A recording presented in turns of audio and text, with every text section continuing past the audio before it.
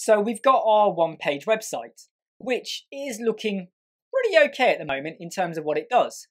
You know, I mean, it's not massively amazing, but I think, right, it kind of gets to the point of some businesses and companies out there, they don't want anything flash. They just want to go, right, this is who we are, this is what we do, this is what we offer. Get in touch with us now if you want to know more. So this could work for them, okay? I mean, I'd probably want to bring this in a little bit more. Maybe the 1,200 for the boxed width of the footer would probably be better there. But anyway, let's scroll to the top. But can you see a slight problem here? I want to create a one-page scrolling effect. Well, at the moment, you're still having to use your mouse. What if you want to jump to the Get in Touch button? Well, there's no way to do that without scrolling. And this menu item up here, well, it's a bit redundant, isn't it? Because there's only one page, so what's the point of it? What if we make that menu take us to different sections on the web page? And we're going to do that. But also, what if we want it to be visible all the time? So let's cover off two things. One page scroll, and we need that header to stay at the top all the time so that you can always use it whenever you want. Right. So let us work on this right now. Right, so we're going to go to over here, and what I'm going to do is I'm going to go down to where it says, who are we? Who are we? And I'm going to type into here, anchor. You pick up menu anchor, and I'm going to drop it. I'm going to, edit page. Silly me, hey? Right, who are we? I'm going to go to menu anchor and I'm going to drop it to be above the title, who are we? And I'm now going to type, who are we? No spaces, okay? No nothing, all right? I'm just doing who are we? No capitals because I want to know exactly what I'm doing. Who are we? I'm then going to go down to get in touch.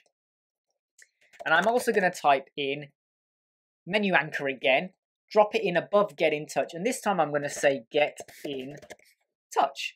You don't have to be as complex as that. You can pick a simpler word if you want, but as long as you remember what you do. So make a note of it, write it down somewhere so you don't forget. Right, we then have get in touch. Now then, I'm going to click update, okay? And I'm now going to go to edit header. Now where we have the logo there, I'm just going to go over here. And I'm going to pick up anchor again.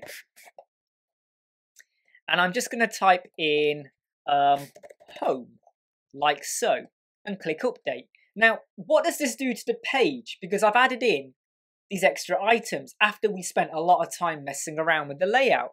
Well, if I do that, it doesn't actually do anything to the layout. Notice that. You wouldn't even know that anchor was there. And if you go down to who are we, you can't see.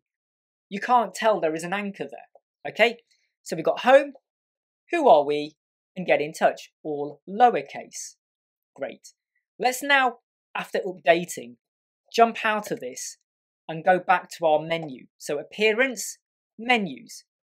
We have home page, and that is it, because I haven't built any of the pages yet to be added. I'm going to click into home page, and I'm actually just going to remove it. So there's nothing in the menu. I'm now going to come down here to custom links, and I'm going to type here, I'm going to pick up my web page or my home page address. I'm going to paste that in. I'm also going to type in home because we've built everything on the home page. I'm going to copy that. I'm then going to type hashtag, which is there. Option 3 if you're on a Mac or wherever it is on a PC, I can't remember now. But anyway, hashtag. And I'm going to type home. And the link text for this is home. So home, right to the top. We'll add that to the menu, home. Let's add in another one. Paste. We're going to say hashtag. And we're going to say who are we. And the wording will be who are we in the menu at the top. So just to double check, hashtag who are we. Add to menu.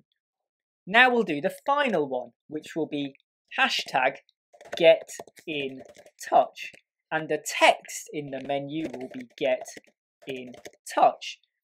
You can put whatever you want in the link text, by the way. You can put, whatever you want, as long as the URL has got the web domain, the page, and then hashtag whatever was the identity you gave to the anchor. Right. So we've now got our free thing. Well, I haven't got it there. Add to text. There we go. Get in touch. And then we click save. And that is now saved. Right. I'm just going to purge while I'm here. Purge. Sounds like a really bad word, that, doesn't it? You start to get worried and start locking your doors when you hear someone say that. Right. Let's now go to our all pages. And let's now go into edit with Elementor with our home. Okay. So I'm now going to just close this down. So if we hit who are we, it takes us down. If we click get in touch, it takes us down. Let's us now actually view the page as an actual page. So we click get in touch, it takes us down to get in touch. We've got to scroll all the way back to the top to click who are we, it takes us to who are we. But the bit that's just slightly missing now is, can we make that header sticky? I gave away a clue there, so it's always at the top, so I don't have to keep scrolling. Dead simple to do that as well. So what we do is we go back to our page, we're going to go to edit header, and we go to our section with the header.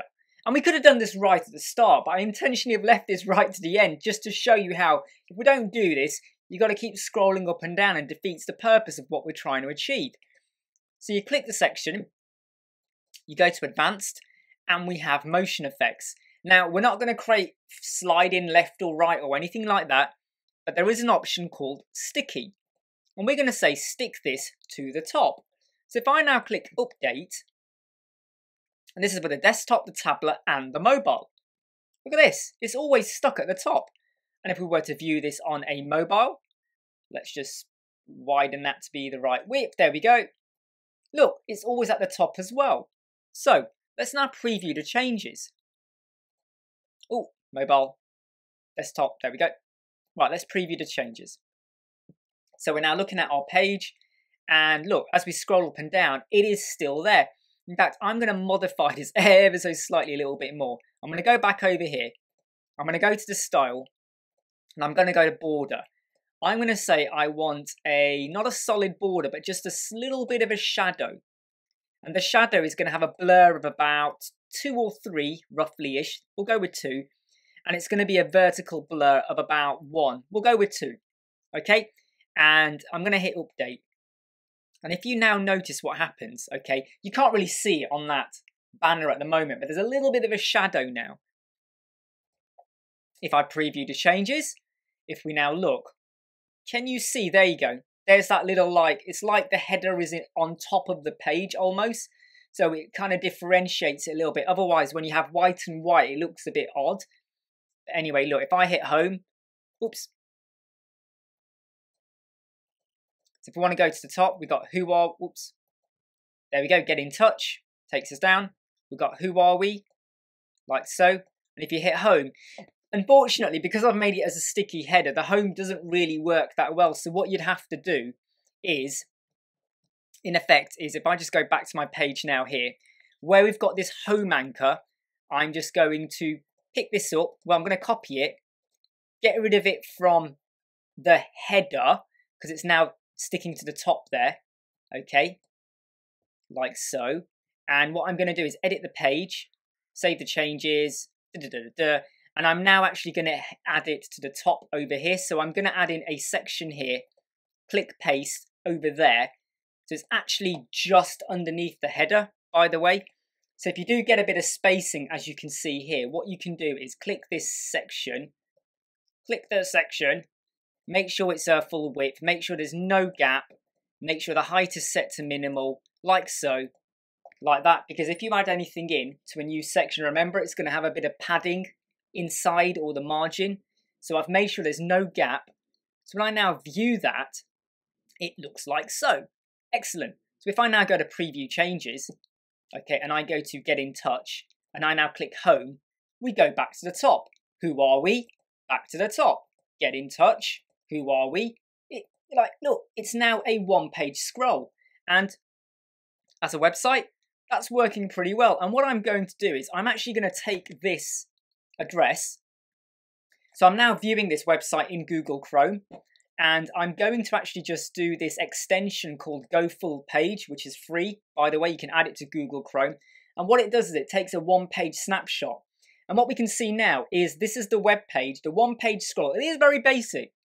There are a few more sections you could add in, like I've said before, with a bit more about what you do, maybe a pricing table, some further information, or a little bit of a carousel or something like that. But it's a very basic page. However, it does the job, and it's a one-page scroll using Elementor. Great. Now, what happens if we just close this down, go back to our web page? Let's just make sure we've optimized. Delete the cache, delete all of that, blah, blah, blah, blah, blah. Let's now check the page speeds insight. And my mobile score is 92. And again, a lot of that is going to be down to my server. Believe me, it is the server that's kicking in here a little bit. There's been times when the time to interact was like 12 seconds, even though the page opens really quickly. So I'm not going to lose sleep over that. And I know what this is all about. This is just about the image and the content. Again, it's not a true reflection. But the thing for me, on a mobile, that page is hitting 92%. On the mobile, we're hitting 0. No, we're not. We're hitting 99 as well. And I'm sure there's some little bits I could do to get that up to 100. But in terms of scoring, I'm really, really happy with that. Now, what we've done in, like almost in, we've gone into detail in some bits. I've tried to get you to understand that creating a web page with Elementor that is a little bit dynamic in, how you click a menu item and it takes you down, and the content we can show. Now we can modify it to look good on a mobile and a desktop. I didn't really do the tablet because the tablet is an extra stage and I don't want to turn this into another 2-3 hours added onto the video, but it's the same concept. You do it in desktop, you do it in tablet, you do it in mobile. Some people do mobile before they do the desktop. It's up to you. I prefer to go desktop, tablet, mobile. That's just the way I am. But I hope this has been really good. I hope this has been useful. We will be doing some more videos later on about SEO and optimizing this page as well. But I hope this has been useful for basic building a web page with Elementor, starting from domain, hosting, WordPress, Elementor, settings, and then getting it optimized. Well, not optimized, but making sure you hit over 90% in Google Page Speed Insights. All right, well, I hope that's good for you. Take care. See you soon.